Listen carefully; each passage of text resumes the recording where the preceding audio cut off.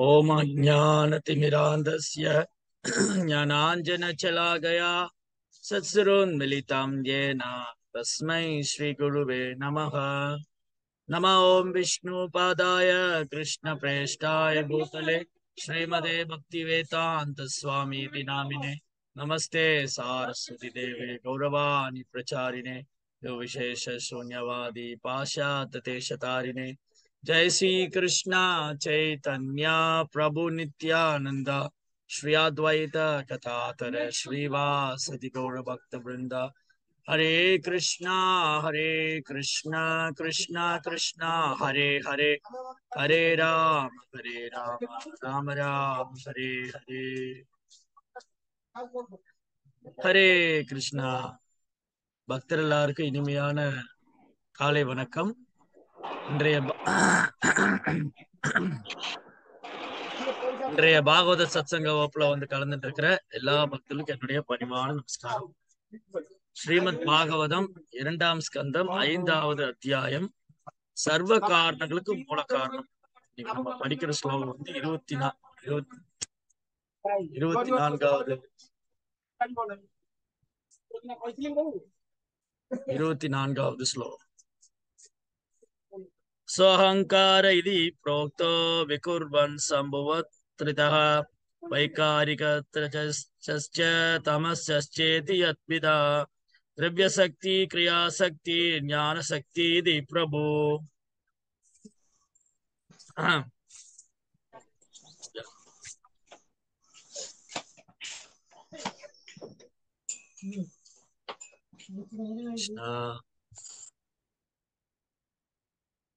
The self-centered materialistic ego, thus being transferred into three futures, becomes known as the modes of goodness, passion, and ignorance in three divisions, namely the powers that evolve matter, knowledge, and material creations, and the intelligence that guides such a materialistic activities. Narada, you are quite competent to understand this. Narada, you are quite competent to understand this. அப்போ இங்க மிக அழகான வர்ணனை பிரம்மதேவர் வந்து நாரத முனிவர் இடத்துல சொல்றாரு. இந்த சிருஷ்டிப்புக்கான காரணம் என்ன, அதற்கான மூல காரணம் என்ன, படைப்புக்கான காரணம், அதற்கான மூல காரணம். படைப்புக்கான காரணம் மகத்தத்துவம். இது நேற்றைய வகுப்புல பேசிட்டு இருந்த படைப்புக்கான காரணம் மகத்தத்துவம். இந்த மகத்தத்துவத்துல 24 மூலக்கூறுகள், 5 கர்மேந்திரியம், 5 ஞானேந்திரியம், 5 அறிவு புலன் பொருட்கள், 5 கிராஸ் மெட்டீரியல்ஸ், அப்புறம் 5 நாலேஜ் கேதரிங், ஞானேந்திரியம், கர்மேந்திரியம், அறிவு புலன் பொருட்கள் 5, அப்புறம் மனம், புத்தி, அகங்காரம், ஜடர்க்கின் 3 குணம். இதெல்லாம் இந்த சிருஷ்டிப்பு காரணம். இந்த சிருஷ்டிப்பு காரணம் இந்த 24 மூலக்கூறுகள். இது ஒட்டுமொத்தம் மகத்தத்துவம். இந்த மகத்தத்துவத்துக்கு காரணம் காரணோதகசாய் விஷ்ணு. அந்த காரணோதகசாய் விஷ்ணுக்கு காரணம் கோவிந்தம் ஆதி புருஷன். அந்த கோவிந்தன் ஆதி புருஷன். அப்போ பிரம்மா வந்து இங்க தெளிவா சொல்றாரு, நான் வந்து இங்க பண்ணல, நான் எனக்கு முன்னாடியே எல்லாம் இது இருந்தது, நான் அதையெல்லாம் சேர்த்து நான் உட்பட இந்த படைப்புக்கு தேவையான 24 மூலக்கூறுகள், அப்புறம் இதை வந்து உயிர்வாளிகளை படைத்த நான் ஆகட்டும், நானும் சரி, இந்த படைப்புக்கு தேவையான அனைத்தும் சரி, அதற்கான அறிவும் சரி, இது பகவான் இருக்கார். பிரம்மாவுக்கு பொய் அகங்காரம் கிடையாது. இந்த பொய் அகங்காரம் தான் தடுக்கும் இதை ஒத்துக்கிறதுக்கு. எதை ஒத்துக்கிறதுக்கு? நான் பண்ணல, இங்க எதுவுமே என்னால நடக்கல. அகங்காரம், பொய் அகங்காரம், அதாவது உண்மையான அகங்காரம். 2 அகங்காரம் இருக்கு. ஒண்ணு உண்மையான அகங்காரம், இன்னொன்னு பொய் அகங்காரம். உண்மையான அகங்காரம் என்னது? நான் கிருஷ்ணாவுடைய சேவகன், நான் வந்து கிருஷ்ணாவுடைய சேவகன். பொய் அகங்காரம் என்னது? நான் தான் பண்ணேன், நான் இந்த உடல் நினைச்சுக்கிறது பொய் அகங்காரம். தன்னை இந்த உடலோடு அடையாளப்படுத்திக் கொள்றது பொய் அகங்காரம். ஒருவர் வந்து தன்னை இந்த உடலோடு அடையாளப்படுத்திக் கொள்றது பொய் அகங்காரம். ஆனா தன்னை கிருஷ்ணனுடைய சேவகன் அடையாளப்படுத்திக்கிறது உண்மையான அகங்காரம். இங்க பிரம்மா வந்து எப்படி எடுத்துக்கிறாரு? இங்க பிரம்மாவுக்கு பொய் அகங்காரம் கிடையாது. பொய் அகங்காரம் இல்ல. நாரதா, நீ என்கிட்ட சரியான கேள்வி கேட்டிருக்க. இப்ப நான் யாருன்னு சொல்றேன் பாரு. நான் தான் படைச்சேன், படைப்புடைய கர்த்தா நான் தான், என்கிட்ட இருந்தா எல்லாம் தோன்றுச்சு அப்படின்னு சொல்லல. சோ பிரம்மா சொல்றாரு, நான் இங்க தோன்றிய பொழுது படைப்புக்கு தேவையான அனைத்தும் உற்பத்தி ஆயிருக்கு, ஏற்கனவே இருக்கு. படைப்புக்கு தேவையான அனைத்தும் முன்கூட்டியே படைக்கப்பட்டது. அந்த படைப்புக்கு தேவையான உயிர்வாளிகளை படைக்கிறதுக்கு தேவையான அறிவும் பிரம்மாவுக்கு கொடுக்கப்பட்டது. பிரம்மாவும் பகவான் இடத்துல வந்திருக்காரு. இத வந்து பிரம்மா ஒத்துக்கிறார். அதுதான் ஆச்சாரியர். ஆச்சாரிய சம்பிரதாயத்தினுடைய தூய பக்தர் என்ன பண்ணுவாங்க? அவங்களுக்கு பொய் அகங்காரமே கிடையாது. பொய் அகங்காரம் தான் இந்த கட்டுண்ட வாழ்க்கை முக்கியமான காரணம். அதான் இங்க என்ன சொல்லியிருக்குன்னா, the self-centered materialistic ego அப்படின்னா சுயநலம். பொய் அகங்காரம் சுயநலத்தை அடிப்படையாக கொண்ட பொய் அகங்காரம். செல்ஃப் சென்டர்டு மெட்டீரியலிஸ்டிக் ஈகோ, சுயநலத்தை அடிப்படையாக கொண்ட பொய் அகங்காரம். thus being transferred into 3 futures. அது 3 விதத்துல மாறி, அது வந்து சத்துவகுணம், ரஜோகுணம், தமகுணம். அந்த 3 குணத்துல மாறி 3 பகுதியா பிரிச்சு, அதனுடைய சக்தி எப்படி இருக்கு? அந்த சக்தி கூட பௌதீக பொருட்கள், அறிவு, அப்புறம் படைப்பு, அதுக்கு தேவையான புத்தி, இந்த எல்லா செயலும் கேக்குது. அப்ப அந்த அகங்காரம் தான் செய்ய வைக்குது. அதனால இது உனக்கு புரியும் அப்படின்னு இங்க பிரம்மா சொல்றேன். இது உனக்கு நல்லாவே புரியும். எப்படி புரியுது? பிரம்மா வந்து ஆச்சாரியரா இருக்கிறதுனால, நாரத முனிவர் ஒரு தூய்மையான பக்தரா இருக்கிறதுனால, அவர் ஆச்சாரிட்டு இருந்து கேட்கும் போது அதை புரிச்சுக்கிறேன். இந்த பொய் அகங்காரம் தான் என்னுடைய செயலுக்கெல்லாம் காரணமா இருக்கு. ஏன்னா இந்த பொய் அகங்காரத்தினால விளைந்த 3 குணத்தினால விளைந்த பொய் அகங்காரம், அது வந்து சுயநலத்தை அடிப்படையாக கொண்ட பொய் அகங்காரத்துல இந்த 3 குணத்துல அதுக்கு தகுந்த மாதிரி செயல்கள். நான் தான் செஞ்சேன், என்னாலதான் நடந்தது, நான் தான் உருவாக்குனேன், இது நான் உருவாக்குனது, இது நான் ஏற்படுத்தினது. கிரியா சக்தி. எதையாவது உருவாக்குறதுக்கு ஒரு சக்தி வேணும். கிரியா சக்தி, திரவிய சக்தி, அதற்கான பொருட்கள், படைப்புக்கு தேவையான பொருட்கள் திரவிய சக்தி, அதை உருவாக்குறது கிரியா சக்தி, அதற்கான நாலேஜ் வந்து ஞான சக்தி. இந்த சக்திகளுக்கெல்லாம் இருப்பிடம் கிருஷ்ணா. அதான் கிருஷ்ணா வந்து சக்திமான். இங்க நம்ம இந்த சக்திகளை நம்ம உருவாக்கல.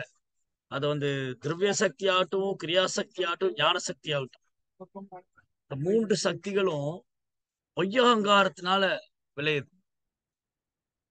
இந்த பௌதிக சிருஷ்டிப்பு 24 மூலக்கூறுகளையும் இதை மையமா வச்சு, 24 மூலக்கூறையும் மையமா வச்சு, அதுலதான் இது எல்லாமே பிரதானம், மகத்துவம் எல்லாம் அதுக்குள்ளதான் இருக்கு.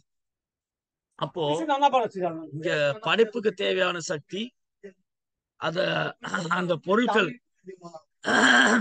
பொருட்களின் சக்தி, அப்புறம் படைப்புக்கு தேவையான சக்தி, அறிவு, அதற்கான சக்தி, ஞான சக்தி, உருவாக்கும் சக்தி, கிரியா ஏற்படுத்துறது, அப்புறம் அதுக்கு இது எல்லாமே கிருஷ்ணாட்டு இருந்தா வந்து கிருஷ்ணா. இது எல்லாமே கிருஷ்ணாட்டு இருந்தா வந்துருக்கு. அதனால இங்க நம்ம எதுவுமே நம்ம ஒண்ணுமே கிடையாது. முதல்ல நம்ம ஒண்ணுமே இல்லைன்னு புரிஞ்சுக்கணும். ஆனா இந்த பொய்யகங்காரத்தினால இருக்கிற முட்டாள் ஆத்மா, அகங்கார விமூட ஆத்மா, கிருஷ்ணா சொல்றாரு இல்லையா, அகங்கார விமூட ஆத்மா கர்த்தாக மிதி மன்னியதே, நான் தான் உருவாக்குனேன். பொய்ய அகங்காரத்துல இருக்கிற முட்டாள் ஆத்மா என்ன நினைச்சுக்கிறான்? நான் தான் உருவாக்குனேன், என்னாலதான் நடந்தது, நான் தான் காரணம். இதுதான் பொய்யகங்காரம். இந்த பொய்யகங்காரம் இருந்தா ஒரு நாள் ஒருபோது நம்ம கிருஷ்ணர் உணரவே முடியாது. பொருளுரையில பிரபுபாதர் மிக அழகா சொல்லியிருக்கார். பொருளுரையில materialistic ego or the sense of identification with matter is grossly self-centered, devoid of clear knowledge of the existence of God. இந்த பொய்யகங்காரம் தான் தடுக்குது. இந்த பொய்யகங்காரம் என்ன தடுக்குது? கிருஷ்ணரை பற்றி உண்மையான அறிவு, கிருஷ்ணாவை பற்றி உண்மையான அறிவை அறிந்து கொள்ளாம இந்த பொய் அகங்காரம் தடுக்குது. And the self-centered egoism of the materialistic living entity is cause of their being conditioned by the other perfectly and continuing their bondage of mental existence. இதுதான் தொடர்ந்துட்டே இருக்கு. இந்த பொய் அகங்காரத்தினால்தான் நாம் மீண்டும் மீண்டும் சரீரம் இறைவனை பற்றி விஞ்ஞானம், இந்த இறை விஞ்ஞானத்தை உணர்ந்து கொள்ளாம வீண் அகங்காரத்தினால, அறியாமையினால, ஜடேர்க்கின் 3 குணத்தினால, ஜடேர்க்கின் முக்குணத்தினால தூண்டப்பட்டு பொய் அகங்காரத்தினால, வீண் ஆணவத்தினால என்ன ஆகுது? நான் கிருஷ்ணா பற்றிய நாலேஜ், இறைவனை பற்றிய ஞானத்தை நான் அறிந்து கொள்ள முடியாமலே போகும். இதை அறிந்து கொள்ள முடியாமல் போறதுக்கு முக்கியமான காரணம் இதுதான். Self centred egoism, self centred falls ego. இந்த பொய் அகங்காரத்துல நம்ம வெளியே வரணும். பொய் அகங்காரத்திலிருந்து வெளியில வராத வரைக்கும் நாம கிருஷ்ணாவுடைய நாம ரூப குணாதிசயங்களை புரிஞ்சிக்கவே முடியாது. படைப்போடைய ரகசியம், படைப்பு எப்படி நிகழுது, படைப்புக்கு தேவையான இந்த மூலக்கூறுகளை எப்படி உருவாச்சு, இதை யார் கண்டுபிடிச்சாங்க, படைப்பாளின் ஒருத்தர் இருக்கிறாரா, அவருக்கு ரூபம் இருக்கா, அவருடைய ரூபம் எத்தகையது, அவருடைய ரூபம் பகவான் கிருஷ்ணா கடவுள், அவருக்கு ரூபம் இருக்கா, அவருடைய ரூபம் எத்தகையது, அது சச்சிதானந்தமான ரூபம், நித்தியமான அறிவு நிறைந்த ஆனந்தமான ரூபம். இதெல்லாம் நான் உணரணும். பகவானுடைய நாம ரூப குணாதிசயங்கள் நான் உணரணும்னு சொன்னா முதல்ல இந்த பொய் அகங்காரத்திலிருந்து வெளியில வரும். இந்த பொய் அகங்காரம் தான் என்ன திங்க் பண்ண வைக்குது, யோசிக்க வைக்குது. நான் இந்த உடல் இது என்னுடையது, நான் தான் உருவாக்குனது, நான் தான் ஏற்படுத்தியது, என்னாலதான் நடந்தது, நான் அனுபவிக்கிறதுக்காக இருக்கு. இதெல்லாம் இந்த பொய் அகங்காரத்தினால வெளியே. செல்ஃப் சென்டர்ட் ஈகோயிசம், சுயநலத்தை அடிப்படையாக கொண்ட பொய்யாகும். இது எல்லாருடைய வாழ்க்கையிலும் இருக்கு. பௌதிகவாதிகள், ஆன்மீகவாதிகள் எல்லார் வாழ்க்கையும் இந்த பொய் அகங்காரம் வேலை செய்யும். பௌதிக வாழ்க்கையில இருக்கிறவங்க இருக்கிற பொய் அகங்காரம் எப்படி இருக்கும்? அவங்க கிருஷ்ணாவை ஏற்றுக்க வைக்கிறதுக்கு, அதாவது ஆன்மீக விஷயங்களை ஏற்றுக்கொள்ள வைக்காம அவங்கள மயக்கி வச்சிருக்கு மாயா சக்தி. இந்த பொய் அகங்காரம் அவங்களை என்ன பண்ணுது? அறியாமையினால கிருஷ்ணாட்ட வரவிடாம தடுக்குது இந்த பொய் அகங்காரம். நீங்க பாருங்க, நிறைய படிச்சிருப்பாங்க, பெரிய செல்வந்தரா இருப்பாங்க, அவங்களுக்கு இந்த பொய் அகங்காரம் தடுக்குது. நான் ஏன் கோயிலுக்கு போகணும், நான் ஏன் கடவுளை வழிபடணும். பக்தி தொண்டுனாலே அங்க உறவு முறைதான். நீங்க நல்லா பாருங்க, நமக்கு பக்தி தொண்டிலே எல்லாத்துலயும் உறவு முறை இருக்கு. கிருஷ்ணாவுக்கு நமக்கு உறவு முறை இருக்கு, நாமத்துக்கும் நமக்கு உறவு முறை இருக்கு, பாகவதத்துக்கும் நமக்கு உறவு முறை இருக்கு, பக்தர்களுக்குள்ளேயும் நமக்குள்ளேயும் உறவு முறை இருக்கு, ரிலேஷன்ஷிப் இருக்கு. Divorce சர்வீஸ்னால relationship. இது எதுவுமே உறவற்ற ஒரு நிலை அல்ல. பிரசாதத்துக்கு நமக்கு உறவு இருக்கு, பாத்தீங்களா, கனெக்டிவிட்டி. Divorce service is பர்சனலிசம். இது உறவு முறை சார்ந்தது. ஃபர்ஸ்ட் கிருஷ்ணாவுக்கு எனக்கு உறவு இருக்கு, அந்த உறவை மறந்து இருக்கிறதா அறியாமை, அந்த உறவை ஏற்றுக்கொள்ள மறுக்கிறது தான் பொய் அகங்காரம். கிருஷ்ணாவுக்கு எனக்கு உறவு இருக்கு, அந்த உறவை நான் மறந்திருக்கேன், அதான் அறியாமை. அந்த உறவை ஏற்க மறுக்கிறது தான் பொய் அகங்காரம். பொய் அகங்காரம் தடுக்குது. நான் ஏன் கிருஷ்ணாட்ட வரணும், நான் ஏன் கிருஷ்ணாவை ஏத்துக்கணும், நான் ஏன் பக்தி பண்ணணும், இது பொய் அகங்காரம். அப்புறம் நாமத்துக்கும் நமக்கு உறவு இருக்கு, ஹரிநாமத்துக்கும் கிருஷ்ணனுடைய நாமத்துக்கும் எனக்கு உறவு இருக்கு. சான் பண்ணும்போது நான் கிருஷ்ணருடைய நாமத்தோட உறவு கொள்றேன். நான் சாண்டிங் பண்ணும்போது, நான் நாம ஜெபிக்கும் போது கிருஷ்ணருடைய நாமத்தோட உறவு கொள்றேன். அப்புறம் நான் கோயிலுக்கு வரும்போது கிருஷ்ணருடைய விக்கிரகத்தோட உறவு கொள்றேன். நான் பாகவதம் படிக்கும் போது பாகவதத்தோட உறவு கொள்றேன். பக்தர் சங்கத்து வரும்போது பக்தர்களுக்கு சேவை பண்ணி அவங்க மூலமா உறவு கொள்றேன். புனித ஸ்தலங்களுக்கு போகும்போது அங்க உள்ள தாமத்தில் இருக்கிற விக்கிரகங்கள், அந்த தாமத்தோட எல்லாத்துக்கும் ரிலேஷன்ஷிப் இருக்கு, பாண்டேஜ் இருக்கு, ரிலேஷன்ஷிப் உறவு இருக்கு. ஆனா அருவவாதிகளுக்கு உறவே கிடையாது. அருவவாதிகளுக்கு யாரோட உறவு இல்லை. அவங்க பகவானோட ரூபத்தை ஏற்றுக்கொள்றது இல்ல, பகவானை ஏற்றுக்கொள்றது இல்ல. ஹரே கிருஷ்ணா. அருவவாதிகள், மாயாவாதிகள், பிரம்மவாதிகள், இவங்களுக்கு ஏதோ ஒரு ரிலேஷன்ஷிப் கிடையாது, யாருடைய உறவு கிடையாது. அவங்க உறவற்ற நிலையில இருக்க விரும்புறாங்க. அதனாலதான் இங்க பிரபுபா ரொம்ப அழகா சொன்னார் பொருளுரையில. பொருளுரை பிரபுபா என்ன சொன்னாரு? The self-centered impersonalist, without a clear concept of the personhood of Godhead, concludes in his own way that the personhood of Godhead take a material shape from his original impersonal spiritual existence for a particular mission. So அருவவாதி என்ன நினைக்கிறான்? அருவவாதி அல்லது மாயாவாதி, அவருக்கு கடவுளுக்கு ரூபம் கிடையாது. அப்படி ஒரு ரூபம் எடுத்துட்டா ஏதோ ஒரு காரணத்துக்காக ஒரு பௌதிக ரூபத்தை ஏத்துக்கிட்டாரு. இது அபராதம். மாயாவாதி கிருஷ்ண அபராதி. மாயாவாதி ஏன் கிருஷ்ண அபராதி? மாயாவதி ஏன் கிருஷ்ண அபராதினா, அவன் நினைக்கிறான், அவங்க மாயாவதி என்ன நினைக்கிறாங்க, கிருஷ்ணா ஒரு பௌதிக உருவத்தை எடுத்துக்கிட்டாரு, ஒரு குறிப்பிட்ட நோக்கத்துக்காக ஒரு பௌதிக உருவத்தை எடுத்துட்டாரு. And this misleading conception of the Supreme Lord by the self-centered impostor continues, even though he is seen to be very interested in Vedic literature, such as the Brahma Sutra and other highly intellectual source of knowledge. அவங்க வேதாந்தம் படிக்கிறாங்க, அப்புறம் வேதாந்த சூத்திரம் அதுக்கெல்லாம் விளக்கம் கொடுக்குறாங்க, இல்ல ஞானத்தை பல சாஸ்திரம் படிச்சு ஞானத்தை வளர்த்துக்கிறாங்க. பல்வேறு சாஸ்திரங்களை படிச்சு ஞானத்தை வளர்த்துட்டாலும் பிரச்சனை என்ன அவங்களுக்கு? இந்த பொய்யகங்காரம். பொய்யகங்காரத்தினால அவங்க என்ன நினைக்கிறாங்க? Self centre egoistic இம்பர்சனலிஸ்ட். Self centre egoistic இம்பர்சனலிஸ்ட், சுயநலத்தை அடிப்படையாக கொண்டு பொய்யகங்காரம் கொண்டு அருவவாதி. அவர் என்ன நினைக்கிறாரு? கிருஷ்ணருடைய ரூபம் அருவமானது.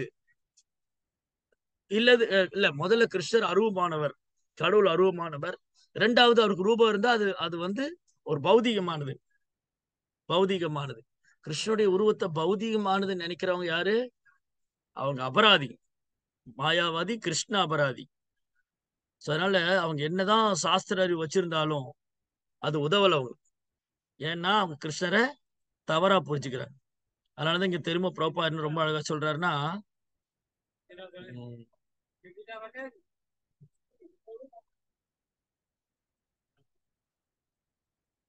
யோகமாயத்தினால நாகம் பிரகாச சர்வசிய யோகமாயா சமாவிரது மூடோயம் நாபிஜானாதி லோகோமாம் அஜமகி. கிருஷ்ணா தன் யோகமாயத்தினால் மறைச்சுன்றார்.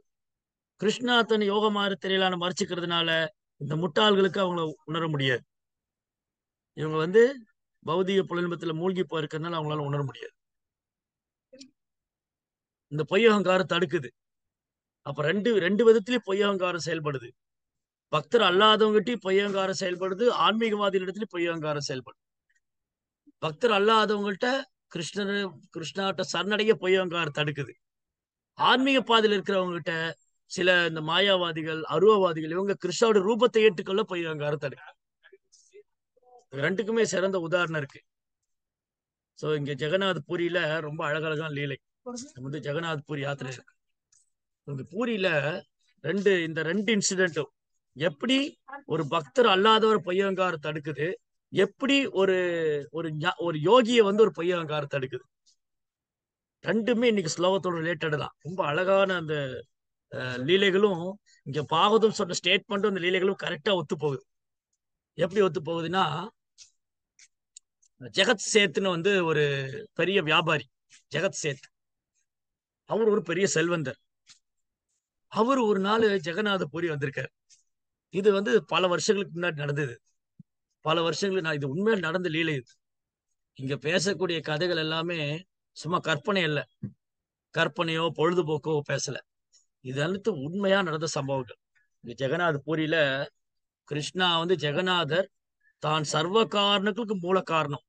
பாகவதம் 2ஆம் ஸ்கந்தத்தோட 5ஆம் அத்தியாயம் சொல்லக்கூடிய அந்த ஸ்டேட்மெண்ட், இந்த chapter, whole Bhagavatam, whole Bhagavad Gita, எல்லா இதிகாச புராணங்கள், கிருஷ்ணர் தான் சர்வ காரணத்துக்கு மூல காரணம்.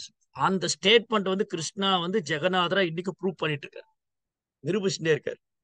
என்னாச்சு? ஒரு பெரிய செல்வந்தர் அவரு ஜெகநாத் தரிசனம் பண்ணிட்டு ஜெகநாதபுரி யாத்திரை வந்தார். பெரிய பணக்காரர், செல்வந்தர்.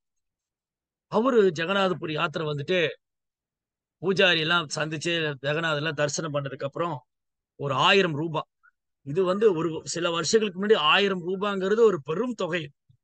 ஒரு 1000 பொற்காசு, 1000 ரூபாங்கிறது இந்த நாணயம் சொல்லுவாங்க, நாணயம் எல்லாம் யூஸ் பண்றது. சில காலங்களில் கோல்டு காயின் யூஸ் பண்ணாங்க, தங்க நாணயம், சில்வர் நாணயம். இன்னைக்கு காகிதத்தை பயன்படுத்திட்டு விஞ்ஞான முன்னேற்றத்துல இன்னைக்கு காகிதத்தை பயன்படுத்து. ஆனா ஒரு காலத்துல நாணயங்களை பரிமாற்றம். ஒரு 1000 கோல்டு காயினை கொண்டு வந்து கொடுத்து பூஜாரிட்ட இந்த 1000 பொற்காசுகளை நீங்க செலவு பண்ணுங்க. இன்னைக்கு ஒரே நாள்ல செலவு பண்ணும். இன்னைக்கு ஒரே நாள்ல. ஏன்னா இவரு பெரிய செல்வந்தர் இல்லையா? அவர் நினைக்கிறார், நான் டொனேஷன் கொடுக்குறேன், நான் கோயிலுக்கு நன்கொடை கொடுக்குற 1000 ரூபாய் அது இன்னைக்கே நீங்க செலவு பண்ணும். ஆனா சில வருஷங்களுக்கு முன்னாடி இந்த நாணயங்கள் எல்லாமே எளிமையான விலையில கிடைக்கும். இந்த 1000 காசுங்கிறத வச்சு அவங்க பல வருஷம் வந்து அவங்க என்ன பண்ணலாம், சேவை பண்ணலாம். ஆனா இவர் என்ன சொல்றாரு, எனக்கு இன்னைக்கே பண்ணி ஆகணும்னு சொல்ற. இந்த பூஜாரிகள்லாம் சொன்னாங்க, சார் இது வந்து முடியாது. இன்னைக்கு எவ்வளவு பேருக்கு நீங்க ஜெகநாதருக்கு வந்து ஆயிரக்கணக்கான பதார்த்தங்களை தயார் செஞ்சு ஆயிரக்கணக்கான லட்சக்கணக்கான மக்களுக்கு பிரசாதமா கொடுத்தாலும் இது இன்னும் பல வருஷங்களுக்கு கொடுக்கலாம். நீங்க கொடுத்திருக்கிற டொனேஷன் வந்து அவ்வளவு பெரும் தொகை. அந்த பல வருஷத்துக்கு பிரசாதமா கொடுக்கலாம், ஒரு நாள்ல கொடுக்க முடியாது. இல்ல நான் கொடுத்திருக்கேன், நீங்க இன்னைக்கே கொடுத்தாலும். இந்த பொய்யகங்காரம் சொல்லுது. அவருடைய பொய்யகங்காரம் என்ன சொல்லுது, நான் டொனேஷன் கொடுத்திருக்கேன், எனக்கு இன்னைக்கே செலவு பண்ணணும். நீங்க, நான் இன்னைக்கு ஜெகநாதபுரியில இருக்கேன், நான் இன்னைக்கு நைட்டு தான் திரும்ப போவேன். அதனால நான் வந்து என் கண்ணு முன்னாடியே நான் இங்க இருக்கிறனால இன்னைக்கே நீங்க இதை செலவு பண்ணுங்க. பூஜாரிகள் ஒரு தர்ம சகம நிலையில ஆயிட்டாங்க. எப்படி இவ்வளவு பெரிய தொகையை ஒரு நாள்ல செலவு பண்ணுங்க? லட்சக்கணக்கான பேருக்கு அன்னதானம் செஞ்சாலும் என்ன, ஜெகநாதருக்கு என்ன நிவேதனம் பண்ணாலும் இந்த தொகையை வந்து இன்னைக்கு ஒரு நாள்ல தீர்க்க முடியாது. இவங்க எல்லாம் வந்து, ஆனா ஒரு கண்டிஷன் போடுறாரு. இந்த நன்கொடை கொடுத்தவரு 1000 காசை வந்து 1000 நாணயத்தை வந்து 1000 ரூபாய இன்னைக்கே நீ செலவு பண்ணு, இந்த நாள்லயே பண்ணலாம். இந்த பூஜாரிகள் ஒரு மீட்டிங் போட்டாங்க, என்ன பண்றது? தலைமை பூஜாரிட்ட போனாங்க, எல்லாம் உட்காந்து ஒரு மீட்டிங் போட்டாங்க. இந்த மாதிரி அவர் சொல்றாரு, இந்த 1000 பொற்காசை இன்னைக்கே செலவு பண்ணுங்க. என்ன அப்படி எல்லாம் பண்ண முடியாது, இன்னைக்குள்ள விலைவாசியில 1000 பொற்காசு எவ்வளவு கொடுத்தாலும் ஒரே நாள் செலவு பண்ணலாம். ஆனா ஒரு காலத்துல எல்லாமே எளிமையா கிடைச்சது, எல்லாமே எளிமையான விலையில கிடைச்சது. இன்னைக்குள்ள காலகட்டத்துல கடினமா உழைச்சு வாங்க வேண்டியது, கடினமா பாடுபடும். ஆனா ஒரு காலத்துல அப்படி இல்லை. அப்போ தலைமை பூஜாரிக்கு ஒரு தர்ம சகனமா நிலைமை, ஒரு பிடிவாதமா இருக்காரு. அந்த பொய்யவங்கார் எப்படி பேசுது பாருங்க, அந்த பொய்யவங்கார் எப்படி பேசுது. அவர் பிடிவாதம், இன்னைக்கே நீங்க பண்ணணும். அவங்க சொல்றாங்க, இல்ல இது வந்து சாத்தியம் இல்ல, நாங்க வந்து இன்னைக்கு ஒரே நாள்ல எல்லாத்தையும் செலவு பண்ண முடியாது, எங்களுக்கு கொஞ்சம் டைம் கொடுங்க. இல்ல இன்னைக்கே நீங்க பண்ணணும். என்னடா இப்படி சொல்றாரு அப்படின்ட்டு தலைமை பூஜாரி போய் ஜெகநாதரை பிரார்த்தனை, பூஜாரிகள்லாம் போய், ஜெகநாதா இந்த மாதிரி அவர் கோயிலுக்கு வந்து உங்களுக்கு நன்கொடை கொடுத்திருக்கிறாரு, ஆனா இன்னைக்கே இந்த காசுகளை செலவு பண்ண சொல்றாரு. அப்ப அவர்கிட்ட சொல்லுங்க. ஜெகநாதர் பேசுறாரு.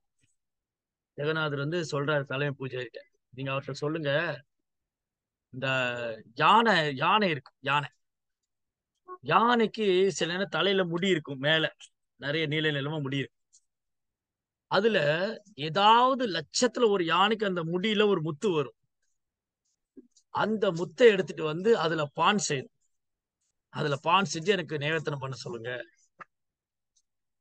இது பண்ணுனா நான் ஏத்துக்கிறேன். யானையை வாங்குறதே கஷ்டம், யானையை விலை கொடுத்து வாங்கணும். அப்படி யானையை விலை கொடுத்து வாங்கினா எல்லா யானையிலும் அந்த தலைமுடியில, அந்த மேல இருக்க உச்ச தலையில இருக்கிற முடியில அந்த முத்து இருக்காது. அப்படி முத்து உள்ள யானையை பார்க்கறது ரொம்ப அபூர்வம். இன்னைக்குள்ள காலத்துல யானையை வாங்குறது பெரிய விஷயம். ஆனா ஒரு காலத்துல நிறைய யானைகள்லாம் கிடைக்கும், கோயிலுக்காக நிறைய யானைகளை வாங்கணும். அந்த யானைகளை விலை கொடுத்து வாங்கினாலும், நிறைய யானைகள், ஆயிரக்கணக்கான யானைகளை வாங்கினாலும், அத பர்டிகுலரான அந்த முத்து இருக்கிற யானையை வாங்குறது ரொம்ப அபூர்வமா தான். யானை மணிமுடியில ஒரு முத்து இருக்கு, அது ரொம்ப அபூர்வமா தான் கிடைக்கும். நீங்க போய் அவரை தேடி கண்டுபிடிச்சு அந்த பைசாவுக்கு வாங்கிட்டு வர சொல்லுங்க. இந்த 1000 ரூபாய் 1000 பொற்காசு இருக்குன்னு சொன்னார் இல்லையா, அதுல போய் யானைகளை தேடி கண்டுபிடிச்சு வாங்கி அதுல எந்த யானைக்கு முடி இருக்கோ அந்த முத்து எடுத்துட்டு எனக்கு பான் பண்ணி தர. அப்ப அந்த சேவையை நான் ஏத்துக்கிறேன்னு சொல்லுங்க. போது சொன்னாங்க, இந்த மாதிரி நீங்க அந்த யானை முடியில முத்து கொண்டு வாங்க, அந்த பொற்காசுகளை நீங்க எடுத்துட்டு போங்க, அதெல்லாம் வச்சுட்டு இது வாங்கி கொண்டு வாங்க, ஜெகநாதர் உங்க சேவை ஏத்துக்கிறார். இது எப்படி ஒரு நாள்ல சாத்தியமாகும்? அப்ப புரிஞ்சுக்கிட்டாரு இவரு, என்னுடைய அகங்காரத்துக்கு ஜெகநாதர் நல்ல ஒரு பனிஷ்மெண்ட் கொடுத்தாரு. எவ்வளவு யானையை வாங்கினாலும் அந்த யானைக்கு தலைமுடி இருக்கணும், அந்த தலைமுடியில ஆயிரக்கணக்கான யானைக்கு தலைமுடி இருந்தால் அதுல அந்த முத்து இருக்கணும். அதை எடுத்து பான் செய்யறதுங்கிறது நடக்கக்கூடிய ஒரு நாள்ல நடக்கக்கூடிய வேலையாது. அப்ப இவர் புரிஞ்சுக்கிட்டாரு, என்னுடைய அகங்காரத்தை ஜெகநாதர் போக்கிட்டாரு. அது பொய் அகங்காரம். சோ இந்த பௌதீகவாதிகளுக்கு இந்த மாதிரி பொய் அகங்காரம் இருக்கு. பௌதீகவாதிகளுடைய பொய் அகங்காரம் என்னன்னா, முதல்ல அவங்க கிருஷ்ணாவை ஏத்துக்க மாட்டாங்க. அப்படி அவங்க கிருஷ்ணாவை ஏத்துக்கிட்டாலும் சவால் விடக்கூடிய மூட்ல எனக்கு இது பண்ணுங்க பார்க்கலாம், அது பண்ணுங்க பார்க்கலாம். Challenging mood. கிருஷ்ணாட்ட சேலஞ்சிங் மூட் எல்லாம் ஒத்து வராது. கிருஷ்ணாட்ட சரணாகதி தான். சரணாகதி சரணடைந்த ஆத்மா கிருஷ்ணா தன்னை வெளிப்படுத்துவார். பொய்யங்காரம் இருக்கிறவங்களுக்கு கிருஷ்ணா வந்து பாடம் போட்டு பொய்யங்காரம் கூடாது. அப்புறம் என்ன நடந்தது? இது வந்து ஒரு கிராஸ் மெட்டீரியலிஸ்டிக் பர்சன். இவன் ஒரு பௌதிகவாதி. சோ பௌதிகவாதியோட பொய்யங்காரத்தை கிருஷ்ணர் போக்கிட்டாரு, ஜெகநாதர் போக்குனாரு, சொன்னாரு உனக்கு அது சாத்தியமே இல்லை. எப்படி சாத்தியப்படும்? சோ அதனால சேவை பண்றவங்க பொய்யகங்காரம் கொள்ளக்கூடாது. நான் வந்து கோயிலுக்கு இவ்வளவு டொனேஷன் கொடுத்துட்டேன், எனக்கு இது பண்ணுங்க அது பண்ணுங்க, நான் சொல்ற மாதிரி செய்யுங்க, நான் விரும்புறத பண்ணுங்க. ஜெகநாதர் விரும்புறத நம்ம செய்யணும். பகவான் என்ன விரும்புறாரு, ஆச்சாரியர் குரு என்ன நம்ம கிட்ட விரும்புறாரு. கோயில்ல வந்து சேவை பண்ணும்போது நம்ம ஆர்டர் போடக்கூடாது. நாம வந்து சொல்லுங்க, நான் விருப்ப மாதிரி பண்ணணும், எனக்கு இப்படி பண்ணுங்க, எனக்கு அப்படி பண்ணுங்க. நோ, அந்த மாதிரி சேலஞ்சிங் மூடு கிடையாது. இல்ல ஆர்டர், நம்ம ஆர்டர் போட்டு கிருஷ்ணருக்கு யார் ஆர்டர் போடுறது, ஜெகநாதருக்கு யார் ஆர்டர் போடுறது. ஜெகநாதர் என்ன விரும்புறாருன்னு தெரிஞ்சுக்கிட்டு, ஜெகநாதர் பக்தர்கள் என்ன விரும்புறாங்க அதை செய்யணும். நானா ஒண்ணு செஞ்சுட்டு நான் இப்படி நான் நினைக்கிறேன் அதை பண்ணுங்கிறது பொய்யாகும். அதனால செல்வம், பெரிய செல்வம், புகழ், அறிவு, இதனால வீண் அகந்தை கொள்ளக்கூடாது. அப்புறம் இன்னொரு முறை என்ன நடந்தது? ஒரு ஒரு ஒரு இம்பர்சனலிஸ்ட், ஒரு அருவாவாதி, ஒரு யோகி, தாந்திரிக் யோகி, கர்மாகிரின்னு சொல்லி ஒரு தாந்திரிக் யோகி. அவர் என்ன கேள்விப்பட்டாரு? புருஷோத்தம கஷேத்திரத்துல பரபிரம்மம் ஜெகநாதர் பகவான் இருக்காரு, அவரை தரிசனம் பண்றதுக்கு எல்லாரும் போறாங்க அப்படின்னு சொல்லி இவரு வந்தார். அதாவது பரபிரம்மம் ஸ்கந்த புராணத்துல சொல்லியிருக்கு, நீலாச்சல நிவாசாய நித்யாய பரமாத்மனே பலபத்ராய சுபத்ரபியாம் ஜெகநாதாயத்தேன். ஜெகநாதர் வந்து புருஷோத்தம கஷேத்திரத்துல நித்தியமா வாசம் பண்றாரு. அப்ப இந்த யோகி வர்றாரு, ஜெகநாத பூரிக்கு வர்றாரு, தாந்திரிக் யோகி. அவருடைய இஷ்ட தேவதை வந்து மகாதேவ், சிவபெருமான். சிவபெருமானை வழிபட்டு தாந்திரிக் மந்திரம், தாந்திரியம் எல்லாம் கத்துக்கிட்டோம். அந்த யோகி என்ன பண்ணாரு? ஜெகநாதபுரிக்கு வந்தாரு.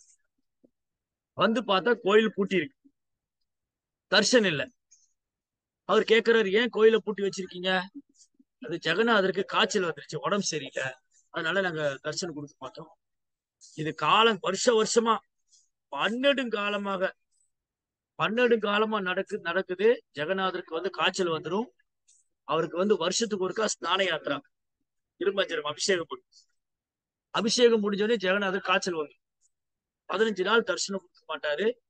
அப்போ இந்த சபரா இனத்தவர், ஒரு பழங்குடி மக்கள், அவங்க போய் தான் ஜெகநாதர் தொட்டு சேவை பண்ணுவாங்க.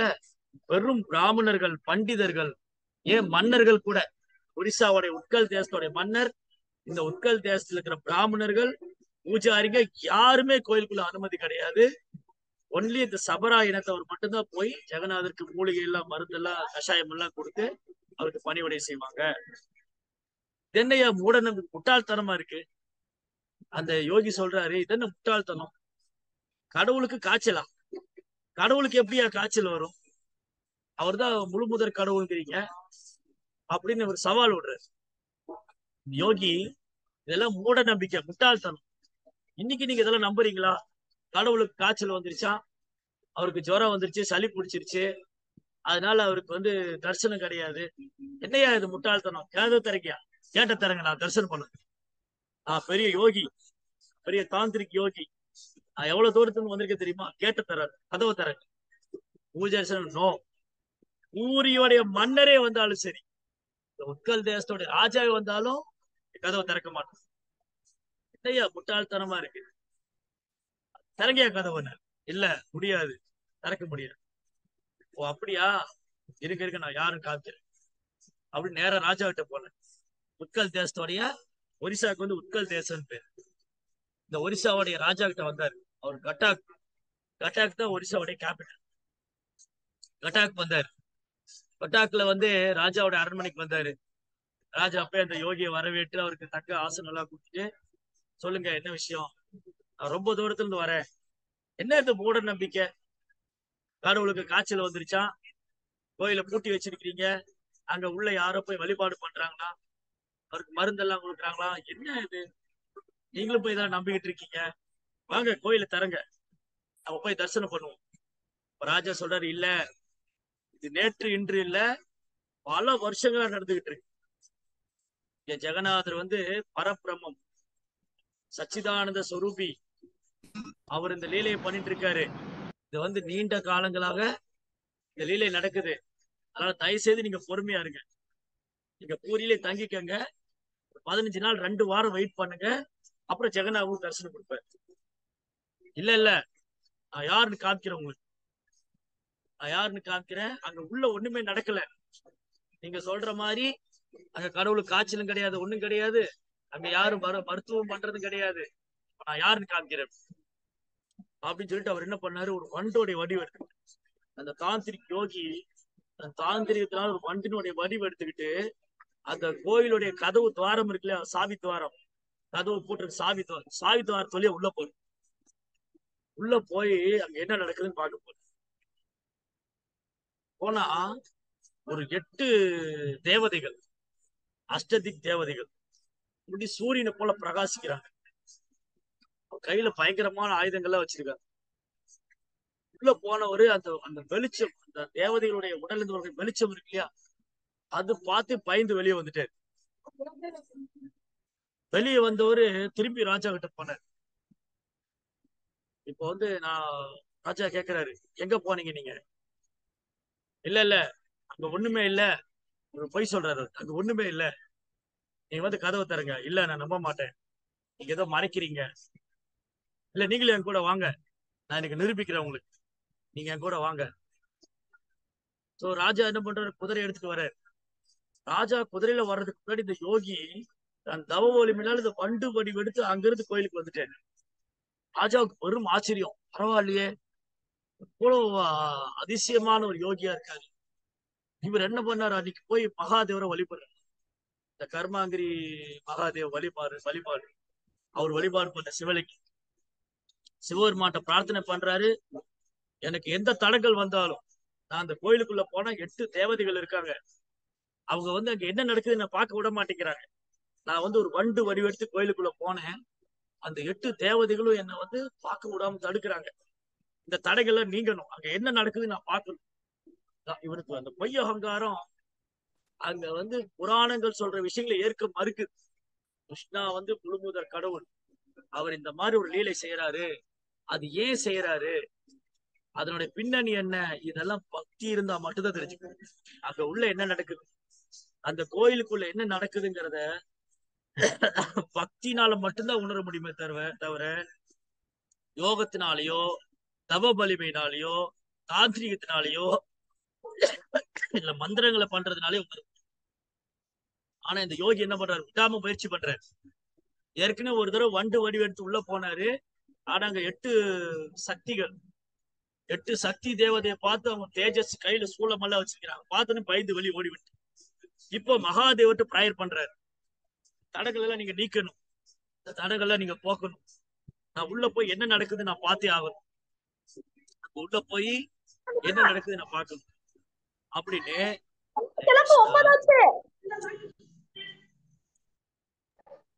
அங்க போய் உள்ள என்ன நடக்குது நான் பார்க்கணும். இந்த மகாதேவருக்கு பூஜை எல்லாம் பண்ணி மந்திரங்கள்லாம் பிரார்த்தனை பண்ணிட்டு திரும்பி ஒரு வண்டு வடிவெடுத்துட்டு ராஜா முன்னாடி அந்த சாவித்வாரத்தை வழியா உள்ள போற. ராஜாவுக்கு ஒரே ஆச்சரியம், யோகியும் படுற மாதிரி இல்ல, உள்ள என்ன நடக்குதுன்னு பார்த்தே ஆகணும், உள்ள என்ன நடக்குதுன்னு பார்க்கணும். உள்ள போன உடனே யோகி வண்டி வடிவெடுத்து உள்ள போனது. உள்ள போய் அங்க நிறைய தாமரை பூக்கள்லாம் இருக்கு, பகவானுக்கு நிவேதனம் பண்ண தாமரை பூ. அந்த தாமரைப்பூ மேல போய் உட்காந்து அந்த ஜெகநாதர் என்ன பண்றாரு பாக்கணும். தாமரைப்பூ மேல உட்காந்து அப்படியே அந்த தாமரைப்பூ வந்து மூடிருச்சு. தாமரைப்பூ இதழ்கள் என்னாச்சு, அந்த அந்த வண்டை உள்ள வச்சு அப்படியே லாக் பண்ணிட்டு கிருஷ்ணா அப்படியே அந்த யோகி லாக் பண்ணிட்டாரு. அந்த தாமரை 1000 இதழ்கள் கொண்ட தாமரை, அந்த தாமரை மேல போய் உட்கார்ந்தாரு. அப்படியே அந்த இதழ்கள் எல்லாம் மூடிடுச்சு. உள்ளுக்குள்ள மாட்டிக்கிட்டாரு. உள்ள மாட்டிட்டு வெளியே வர முடியாம கஷ்டப்படுற தவிக்கிற அந்த தாமரை இதழ்குள்ள மாட்டிக்கிட்டு வெளியே வர முடியும்.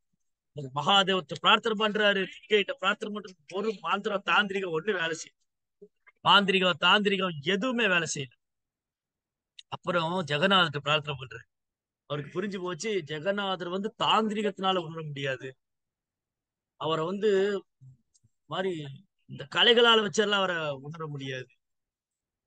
என்னுடைய பொய் அகங்காரம், நான் ஒரு இம்பர்சனலிஸ்ட், நான் ஒரு அருவவாதி. நான் நினைச்ச கடவுளுடைய ரூபம் அருவமானது, இங்க இருக்கிற ரூபம் வந்து பௌதிகமானது. இவங்க ஏதோ ஒரு முட்டாள்தனமான மூட நம்பிக்கையா பண்றாங்க. இதை நான் இல்லைன்னு நிரூபிக்கணும். என்னுடைய பொய் அகங்காரம், அந்த அருவவாதியோட பொய் அகங்காரம் என்ன பண்ணுது, இந்த விஷயங்களை ஏற்றுக்க மறுக்கு.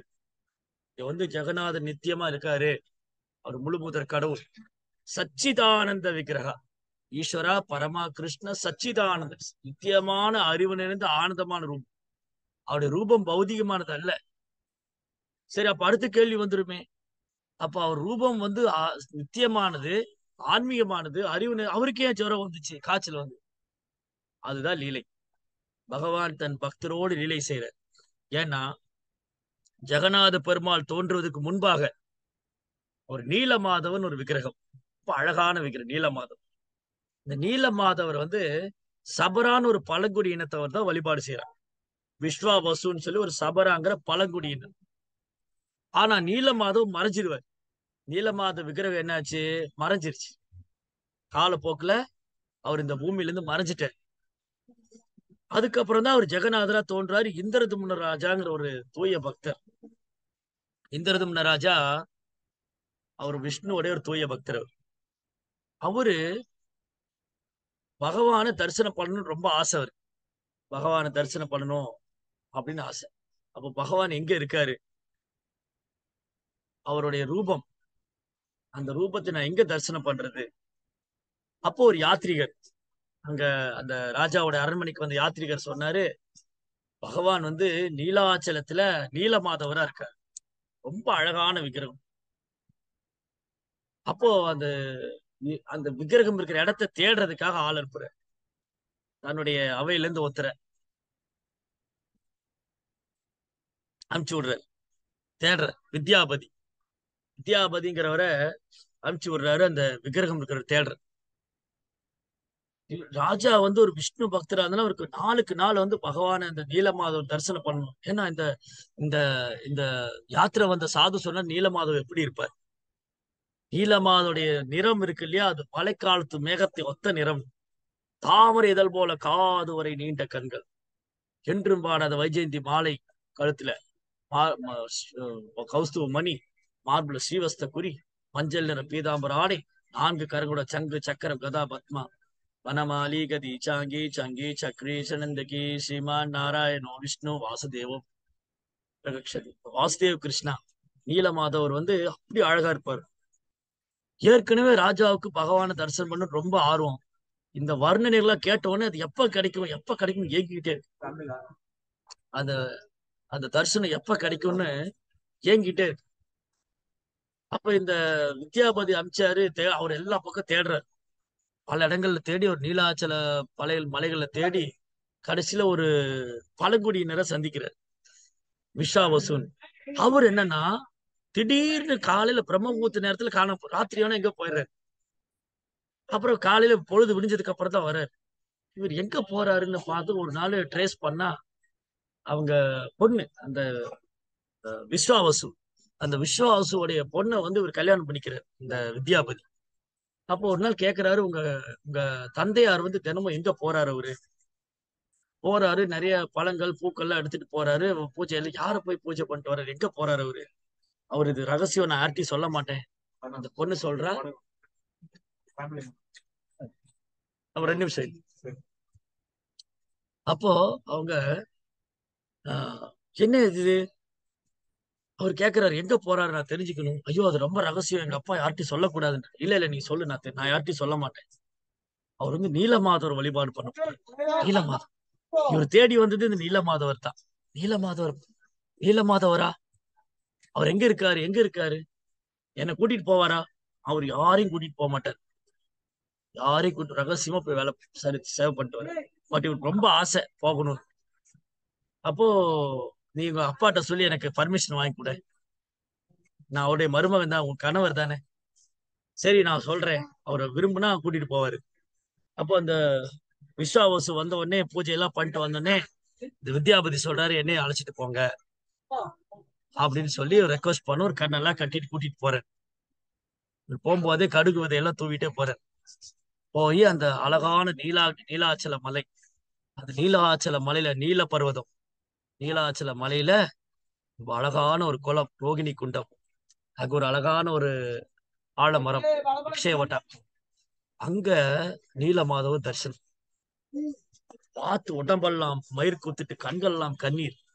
ஒரு அழகான விக்கிரகம் தரிசனம் பண்ணோடனே திரும்பி கண்ணை கட்டி கூப்பிட்டு வந்துட்டார்.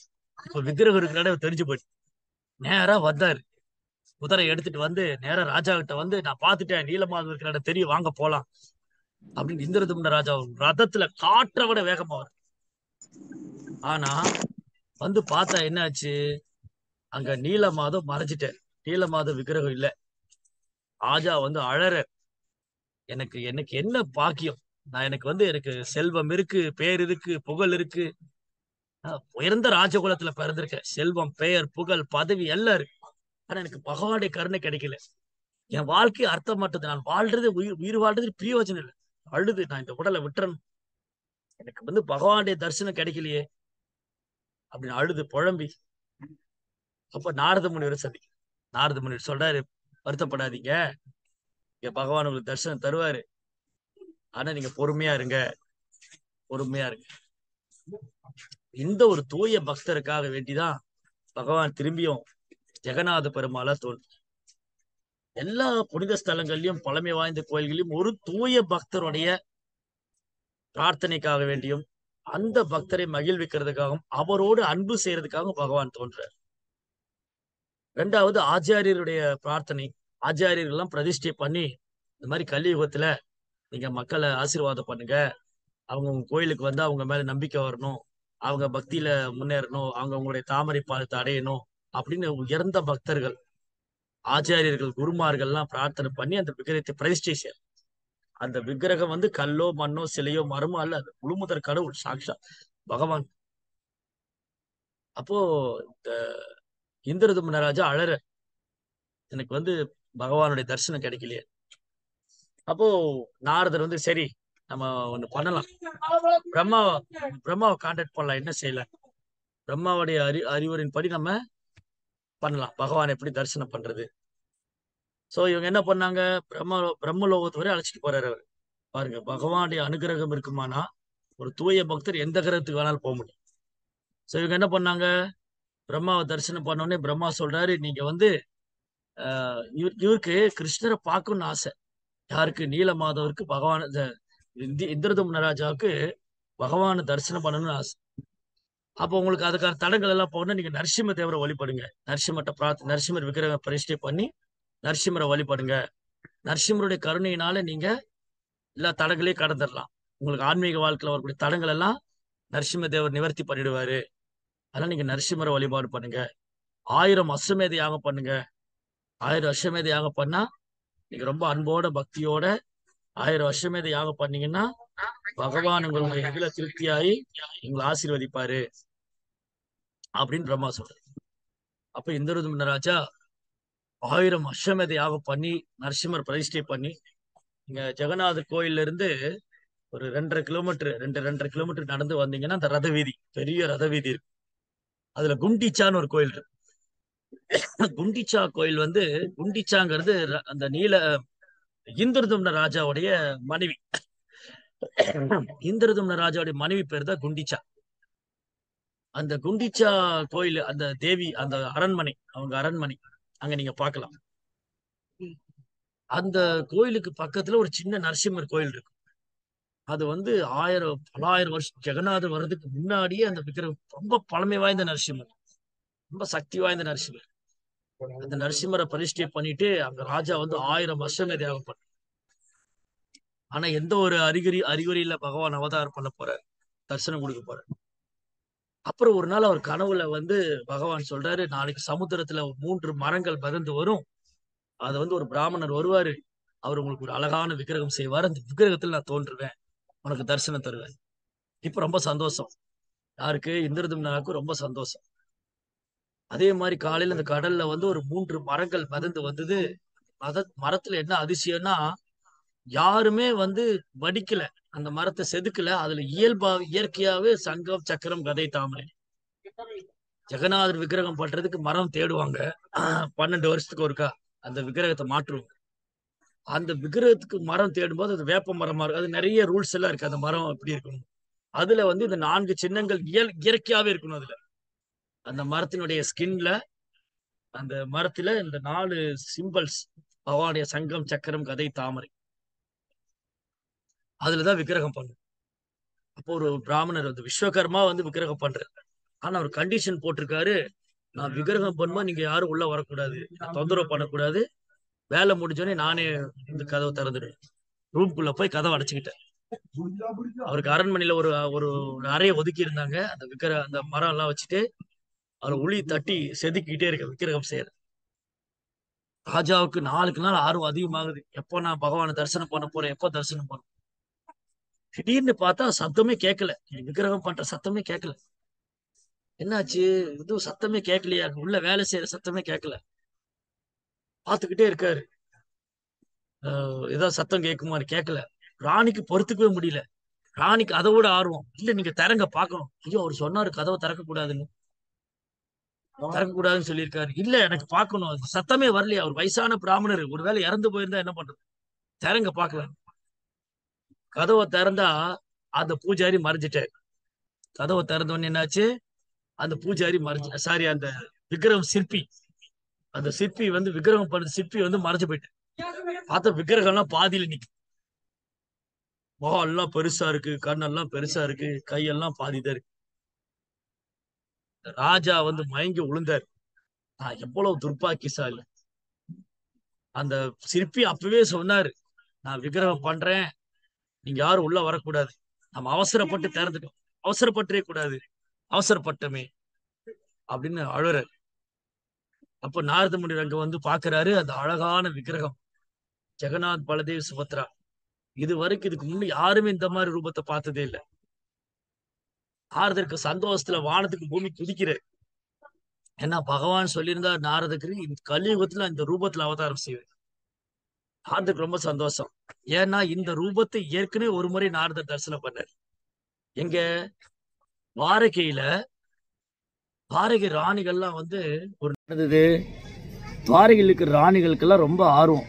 ஏன்னா கிருஷ்ணா எப்பவுமே அழுதுகிட்டே இருக்காரு. கிருஷ்ணா வந்து விருந்தாவனத்துக்கு கோபிகள் நினைச்சு அழுதுகிட்டே இருக்காங்க. அப்ப விருந்தாவனத்து கோபிகள் ஏன் கிருஷ்ணன் ஏன் அவங்க மேல அவ்வளவு அன்பு? அது மட்டும் இல்ல, கிருஷ்ணனுடைய பால்ய லீலை, கிருஷ்ணனுடைய பால்ய லீலைகளை துவாரகா ராணிகள் பார்த்ததே இல்லை. அப்ப இவங்க ஒரு நாள் ரோகிணி மாதா உட்கார வச்சு கேட்கறாங்க, கிருஷ்ண பலராமுடைய பால்ய லீலைகள் எங்களுக்கு சொல்லுங்க, நாங்க பார்த்ததே இல்லையே. அது நான் சொல்ல மாட்டேன், அது ரொம்ப ரகசியமானது. அது சொல்லணும்னா கிருஷ்ண பலராம் இங்க வராம பாத்துக்கணும். கிருஷ்ணா பலராம் இங்க வராம பாத்துக்கணும். யாராவது போய் அந்த டோர் பக்கம் நின்னுக்கங்க, கிருஷ்ண பலராம் வந்தா எனக்கு சிக்னல் கொடுத்துருங்க. எல்லாரும் கதை கேட்க ஆர்வமா இருக்காங்க. ஸ்டோரி கதை கேட்கறது எல்லாருக்கும் பிடிக்கும். அதுவும் கிருஷ்ணாவுடைய கதை கேட்க யாருக்கு தான் பிடிக்காது? அதுலயும் கிருஷ்ணனுடைய பால்ய லீலை கதை கேட்கறது எல்லாருக்கும் பிடிக்கும். கிருஷ்ண கதை கேட்கறது இன்னும் சிறப்பு, அமிர்தம். கிருஷ்ண கதை அமிர்தம்.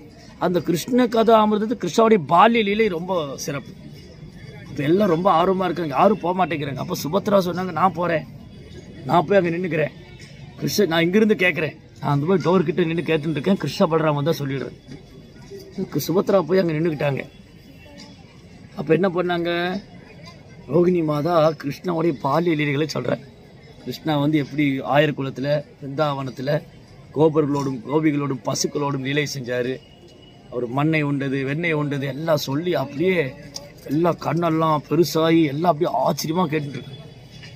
சுபத்ரா தேவிக்கு அந்த கதையை கேட்டோன்னே கண்ணெல்லாம் பெருசாகி முகமெல்லாம் வெளியே போய் கையெல்லாம் உள்ள போய் அவங்க மயங்கி விழுந்துட்டாங்க.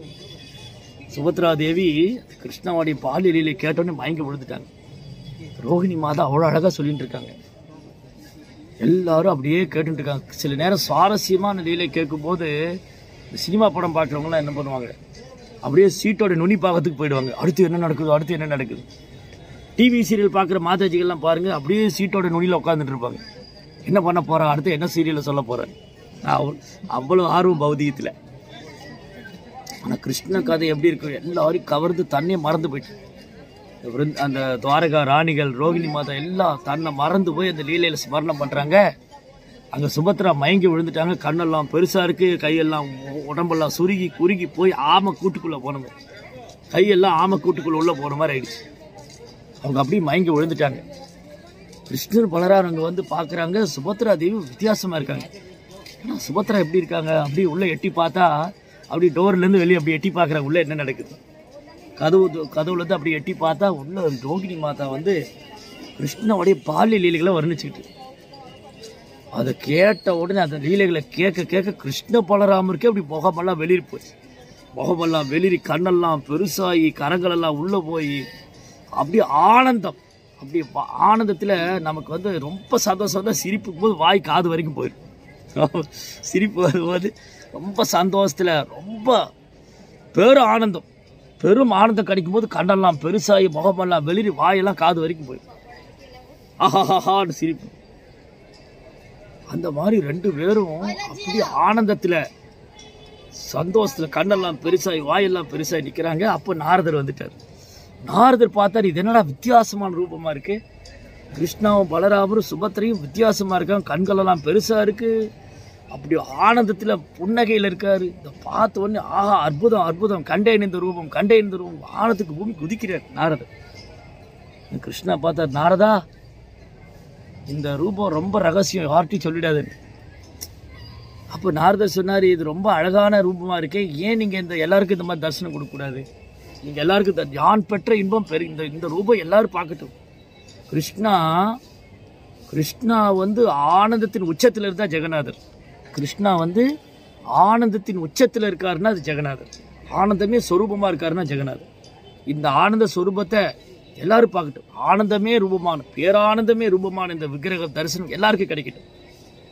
அப்போ பகவான் சொன்னார், கலியுகத்தில் நான் தோன்றுவேன், இந்த ரூபத்தில் வருவேன்.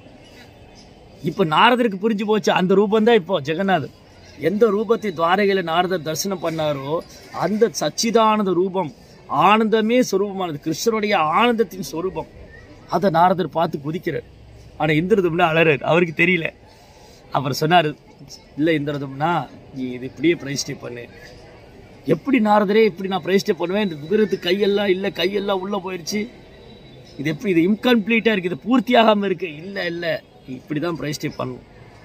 பகவானே அதுக்கு சொல்கிறார். நாரதர் சொல்லி அவருக்கு வந்து கன்வின்ஸ் ஆக மாட்டேங்க. என்னது நாரதர் சொல்கிறாரு, அவர் சொன்னால் அது அவர் அதிகாரப்பூர்வமான ஆச்சாரியர், அவர் சொல்கிறதுல வந்து எந்த ஒரு தவறு இல்லை. ஆனால் நான் எப்படி இதை பண்ணுறது, இந்த முழுமையடையாத விக்கிரகத்தை பிரதிஷ்டை பண்ண சொல்கிறார். இப்போ ஜெகநாதர் வந்து சொன்னார், இல்லை இந்திரதம்னா கலியுகத்தை நான் இப்படி தான் தரிசனம் கொடுக்கணும், கலியுக மக்களுக்கு நான் இப்படி தான் தரிசனம் கொடுக்கணும், நீ இப்படியே பிரதிஷ்டை பண்ணு. அப்புறம் வந்து பிரதிஷ்டை பண்ணி இந்த விக்கிரகம் அப்படி எல்லாரையும் ஜெகநாதர் கருணைய சொரூபமான கருணாமூர்த்தி. அப்புறம் இந்திரதம்னர் வந்து ரொம்ப பிரார்த்தனைலாம் செஞ்சு அவர் பகவான்கிட்ட வேண்டிக்கிட்டாரு, அதுக்கு ஒரு 3 வரம் கொடுங்க, என்ன வேணும் உனக்கு, நீ அதாவது எவ்வளோ வருஷங்களாக தவம் இருக்காரு பகவானை தரிசனம் பண்ணணும், அவ்வளோ பொறுமை அன்பு, கிருஷ்ணா மேலே அவ்வளோ அன்பு. அப்போ இந்திரதம்னர் ராஜாவுடைய அன்பில் பக்தியில் அவர் ரொம்ப சந்தோஷமாய் ஜெகநாதர் கேட்டால் உனக்கு என்ன வரம் வேணும், நீங்கள் எப்போவுமே தரிசனம் கொடுத்துட்டே கண் சிமிட்டாமல் நீங்கள் தரிசனம் கொடுக்கணும். ஜெகநாதர் கண் இமையே கிடையாது. நீங்கள் மற்ற விக்கிரகங்களுக்கெல்லாம் இமையை பார்க்கலாம், ஜெகநாதர் கண் இமை கிடையாது. கண் இமையே இல்லாமல் 24 மணி நேரம் வரவங்களுக்கு தரிசனம் கொடுத்துக்கிட்டே இருக்கு. 24 மணி நேரத்தில் 2-3 மணி நேரம் தான் ரெஸ்ட் எடுக்கிறார். அது கூட ரெஸ்ட் கிடையாது. அந்த 2-3 நேரத்தில் தேவர்கள் வந்து தரிசனம் பண்ணுவாங்க. நீங்கள் தினமும் பார்த்தீங்கன்னா பொதுவாக கோயில்கள் என்ன பண்ணுவாங்க, பொதுவாக கோயில்களில் இரவு பகவானுடைய இந்த பூ மாலையெல்லாம் எடுத்துட்டு அவருக்கு இரவு ஆடை நைட் ட்ரெஸ் போட்டு விடுவாங்க. இஸ்கான் டெம்பிள்லாம் பார்த்தீங்கன்னா நம்ம பகவானுக்கு வந்து நைட்டு வந்து இந்த ஆபரணங்கள்லாம் எடுத்துட்டு பூவெல்லாம் எடுத்துட்டு நைட் ட்ரெஸ் சிம்பிளாக ஒரு நைட் ட்ரெஸ் போட்டு அவர் தூங்க போகிறோம். நைட் ட்ரெஸ் தூங்க போகிறவங்க சிம்பிளாக ஒரு ட்ரெஸ் போட்டு தூங்குவாங்க.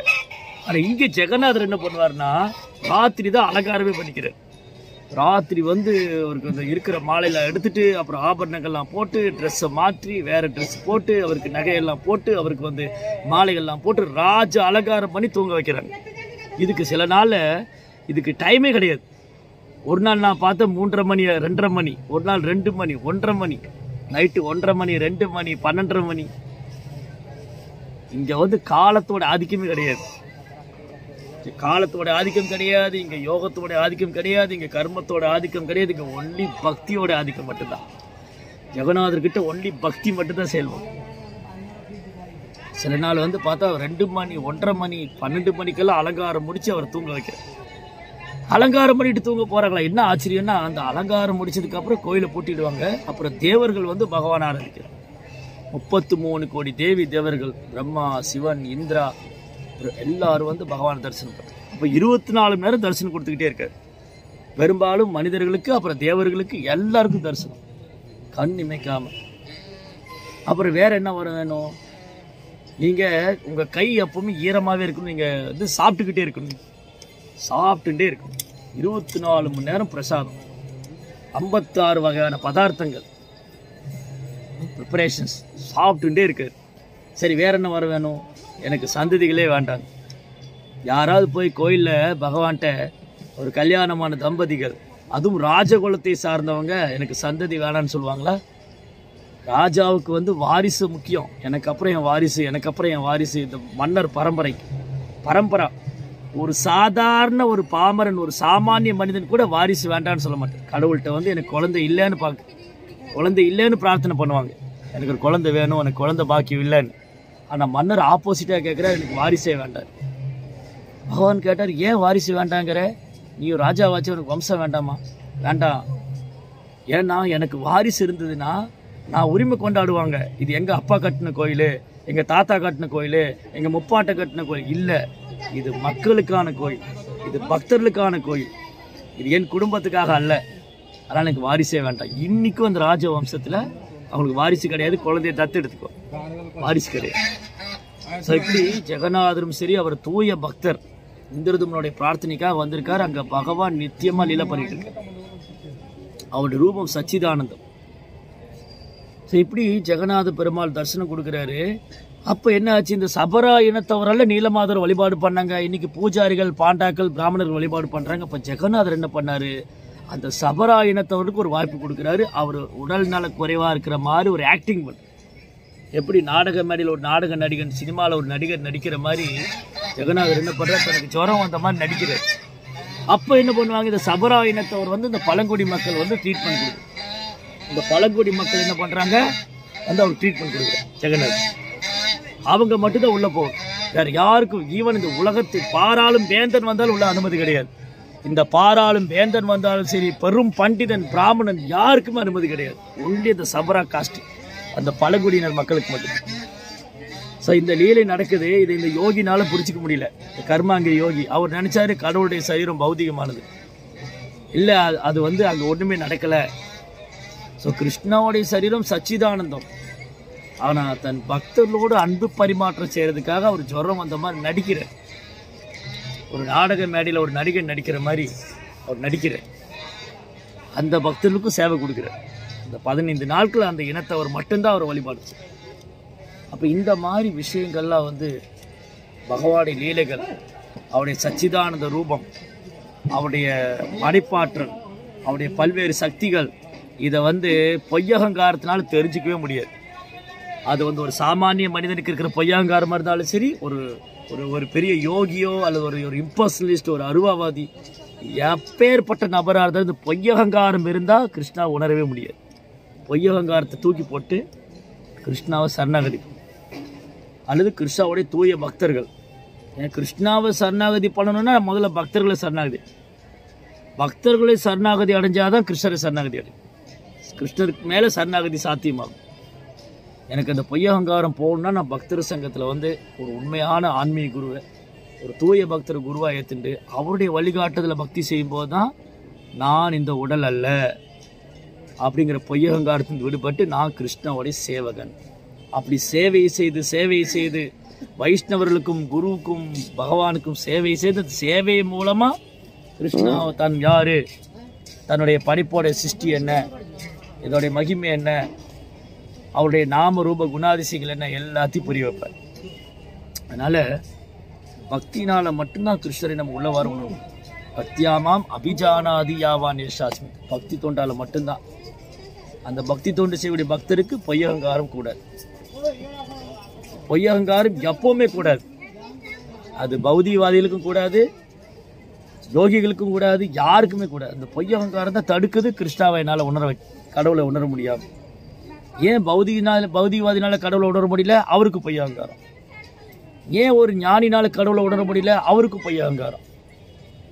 ஏன் ஒரு பக்தரால் கடவுளை உணர முடியல? அவருக்குள்ளேயும் பொய்யகங்காரம். நான் இந்த உடல் நினச்சேன். இதெல்லாம் மாறணும். நான் தூய பக்திங்கிற தளத்துக்கு வரணும். தூய பக்திங்கிற தளத்துக்கு வராமல் பொய்யகங்காரம் போகாது. தூய பக்தருடைய சங்கத்துக்கு வராமல் பொய்யகங்காரம் போகாது. நான் கிருஷ்ணருடைய சேவங்கிற உணர்ற வரைக்கும் இந்த பொய்யகங்காரம் இருந்துக்கிட்டே இருக்கு. அதனால நம்ம பகவான்கிட்ட பிரார்த்தனை, ஹரே கிருஷ்ணா கிருஷ்ண கிருஷ்ணா ஹரே ஹரே, ஹரே ராம ராம ராம ஹரே ஹரே. பகவானுடைய நாமத்தை உச்சாரணம் பண்ணி ரொம்ப பணிவா திரிநாதபி சுனீச்சேன தரோரிப சகிஷ்ணா அமானி நாமானதேன கீர்த்தனிய சகன். மரத்தை விட பொறுமையாக புள்ளை விட பணிவாக இருந்து எல்லாருக்கும் மரியாதை கொடுத்து எந்த மரியாதை எதிர்பார்க்காம இருக்கிறவனால தான் தொடர்ந்து நாம ஜபிக்க முடியும். தொடர்ந்து நாம ஜபிக்கும் போது தான் பொய்யகங்காரம் போகும். அதை நம்ம ஞாபகம் வச்சுக்கணும். ஹரே கிருஷ்ணா. ஜெய் கிரந்தராஜ் ஸ்ரீமத் பாகவதம் கி, ஸ்ரீல பிரபுபாத் கி.